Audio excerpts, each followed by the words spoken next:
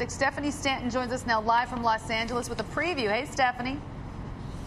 Hey, Marion and Rob, not one but two hometown favorites here on The Voice. The competition again continues. 12 amazing performers set to take the stage tonight. You can feel the excitement here at the soundstage at Warner Brothers. In fact, rehearsals have been going on all morning long, so I've been getting bits and pieces of these performances. But, all of these performers ultimately hoping to become The Voice.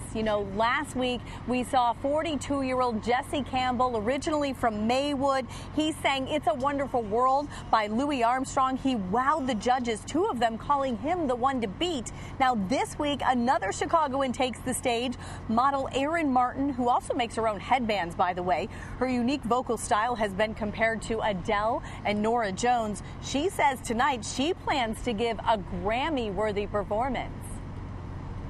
I feel really excited, and I'm just really happy that I'm here. I made it this far, and we have a really big surprise in store for everyone, and it's going to be really exciting. We're planning a pretty big, large-scale performance, and I have some choreography and some dancers, and there could be some pyrotechnics. I don't know.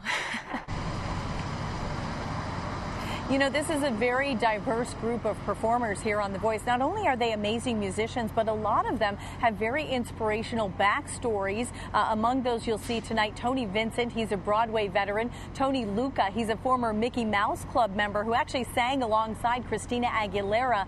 And perhaps the most inspirational tonight is Jamar Rogers. We'll be seeing him sing. He is a recovering drug addict who announced on The Voice that he's HIV positive. So I think that's what makes this competition so interesting. Is not only do we have talented musicians, but such inspirational stories to draw from. Backstories are always the best. Yeah, definitely. Cool. Stephanie, thanks so much. We were admiring your nice red dress today. I know, it's cute.